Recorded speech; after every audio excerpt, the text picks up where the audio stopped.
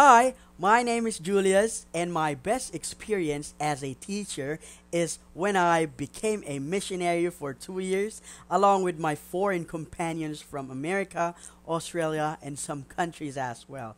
So I help my companions learn our own language, which is Tagalog, and we serve and teach the people the way of life and how we can be happy in doing small and simple ways. So when I came home from my mission, I became an ESL teacher, teaching kids to adults the English language.